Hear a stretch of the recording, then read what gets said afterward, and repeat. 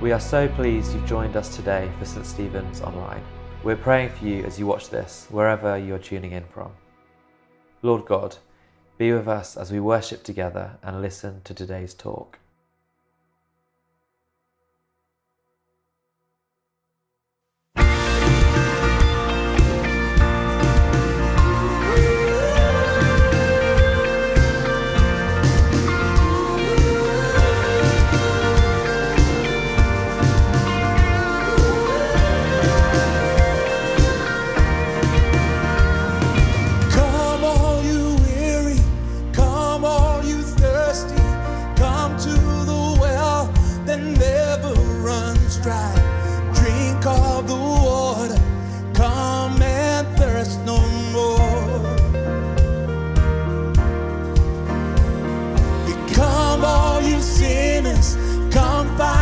Mercy, come to the table, he will satisfy.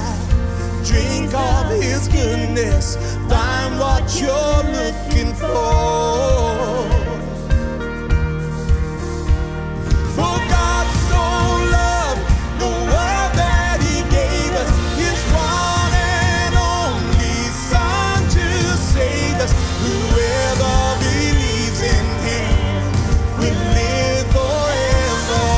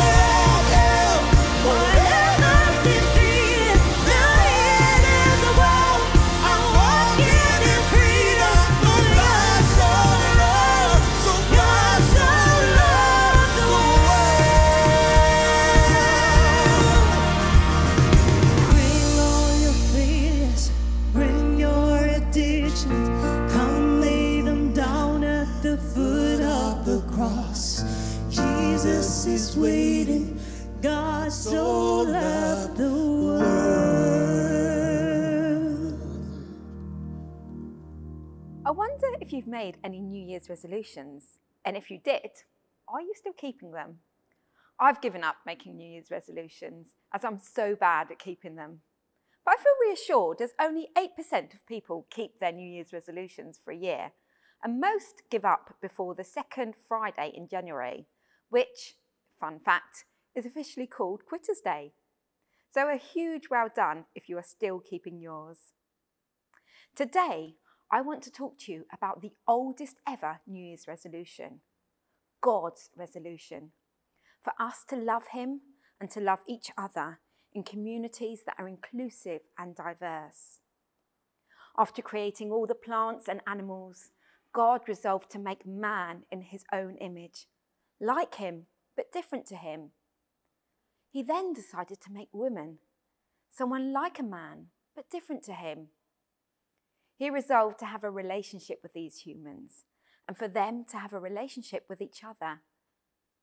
Despite the ways humans differed to God and were different from each other, it was God's intention that we should embrace our differences and be community with him and with each other.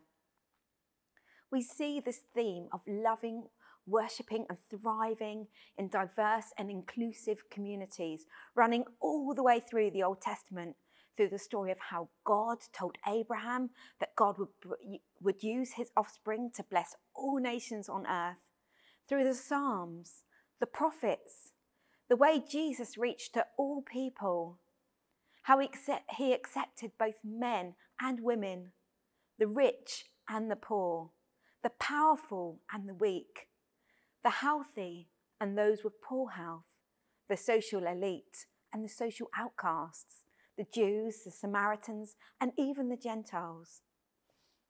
The Jewish religion wasn't a religion that sought to make converts out of non-Jews. And as first century Jewish people, Jesus' disciples would have not had many dealings with those who were not Jewish, apart from the dealings with their occupiers, the Romans. So imagine their surprise when just before Jesus went up to heaven, he instructed his disciples to make disciples of all nations. It should come as no surprise then that God chose to use such a diverse mix of people to be key players in the Christmas story. The first key character is Mary, a young female. And the first visitors to see the baby Jesus were poor, uneducated shepherds. The next two significant characters were righteous, devout and elderly, Simeon and Anna. And the next key characters, who Matthew introduces us to, are the Magi, the wise men. They were educated, they were socially elite, and probably very wealthy. And not only were they not Jewish, they were from a different country, a different culture, a different language, a different way of life. They were from a completely different world to Mary and Joseph. What a diverse group of people God used for this significant event in history. Young and old, rich and poor, educated and unschooled, Jewish and Gentile. These wise men had to leave their comfort zones. They sacrificed their time, their resources, they left their homes and their loved ones and travelled for hundreds of miles, for perhaps months, probably on camels, through deserts, over mountains, travelling at night in the pitch black, with a star in the night sky to guide them. It would have probably been an incredibly difficult journey, and yet they did it to worship Jesus, a baby boy under the age of 2, from a different culture, a different social class, and a different way of life. So what helped them? What was their inspiration and motivation? They travelled in community, they went together. They had a guide, the star in the sky. They had knowledge. Verse 2 in Matthew tells us that they told Herod that they were seeking the King of the Jews, and they had been following his star. And they had faith. They listened to God. He spoke to them in a dream. They knew it was him and they obeyed. They didn't allow the fear of the unknown to consume them, but stepped out in faith. And was it worth it? Yes. Their lives were made richer by the connection that they had with this baby boy. And what about Mary? What must it have been like for her, a young mum with a small baby, to get a visit from these group of regal, important and powerful men suddenly turning up at her door? Men who looked different, who dressed differently, who spoke a different language. She might have been afraid, but she did not allow the fear of the unknown to consume her, but stepped out in faith and welcomed them into her home. And was it worth it? I think that for Mary too, her life became spiritually richer by the connection that she had with these visitors who were so different. Why didn't God choose someone local? Surely there must have been some wise, devout Jewish men who lived in Israel.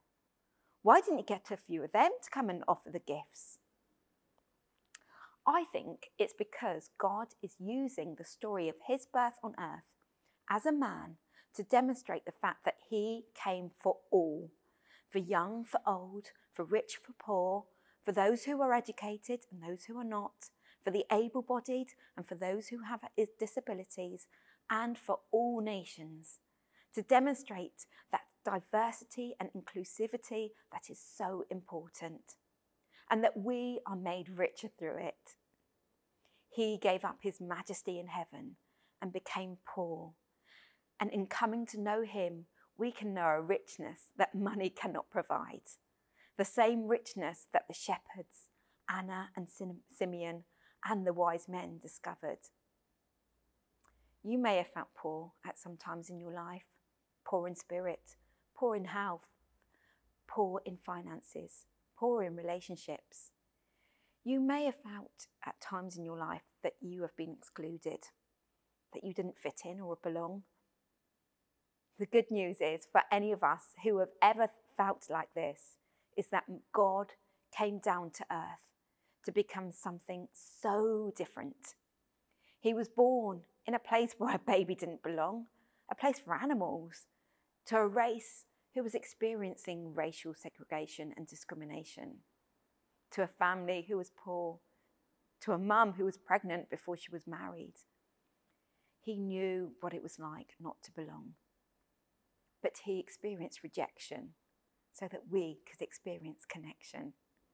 He embraced difference so that we can belong. Mary, Joseph, the shepherds, and the wise men were all called to leave what they knew and what they felt they belonged to, and to step out into the unfamiliar, to step out of their comfort zones, so that they could not only experience God, but they could lead others to experience him also.